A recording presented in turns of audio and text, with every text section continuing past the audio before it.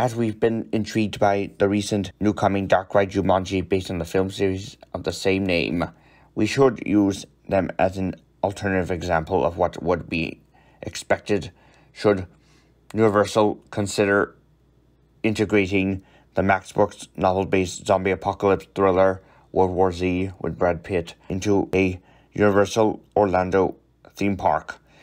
While it's be set in the same universe as the movies, only one of which being made so far, somehow it be in comparison to the Jumanji ride newly at Garland Park in Italy, only it would be a very different or similar type of ride system with a similar narrative. Either one of the two parks, and Universal would consider integrating the movie franchise into it, yet it soon shall in the near future. Despite it being under ownership by Paramount Pictures, either Universal Studios or Islands of Adventure, the two current parks at Universal, are to follow the example of Warner Brothers, another film company which has, over the past decade, debuted Harry Potter World at Islands of Adventure and Diagon Alley at Universal Studios. The same has been said about Shrek being replaced by an It attraction very soon at Universal Studios from the same film company that's distributed It Parts 1 through 2. Before all this, however, over 20 years before, regardless of Sony owning the rights to Men in Black film franchise, Universal Studios had then already debuted the famed Men in Black Alien Attack attraction in honor of the iconic sci-fi film franchise with Will Smith, Tommy Lee Jones, etc.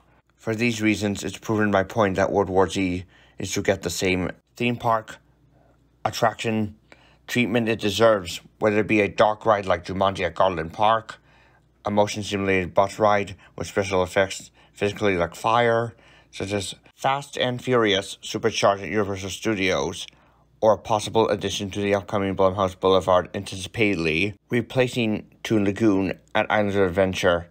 Despite the movie's success at the box office in 2013, however, they have not made its sequel so far. All the same, the World War Z attraction, not like the one formerly at Sunway Lagoon in Malaysia in the form of a walkthrough attraction, could integrate a type of ride system of some sort. Thus, it shall eventually open under the theme park rights approved soon by Paramount.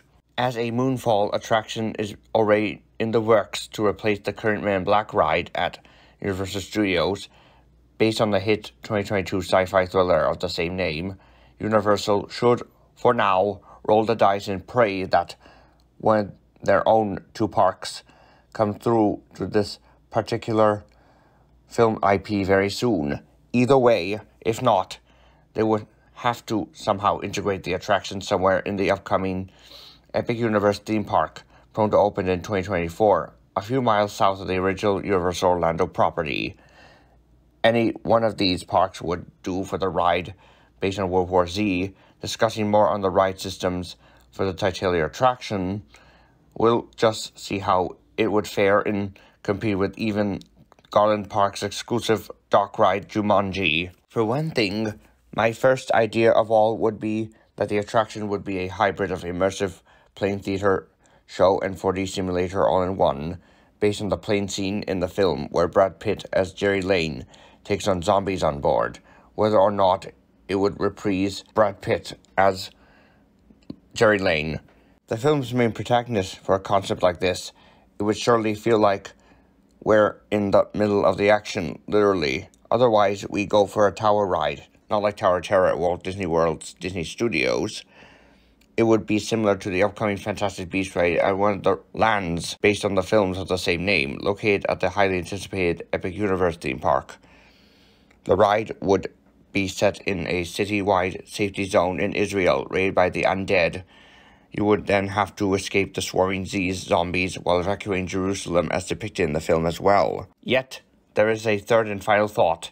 If neither cuts it, there's the possibility of a World War Z ride replacing Revenge of the Mummy that's been at Universal Studios for far too long, at least in case they don't retheme that ride to the 2017 hit horror movie The Mummy, and or even convert it to 4K 4D, similar to Escape from Green Gods at Diagon Alley, We already have a stunt show based on the Jason Bourne films in the place of the former Terminator 3D attraction. It would not make any sense to too early replace that particular attraction with a World War Z ride of any kind.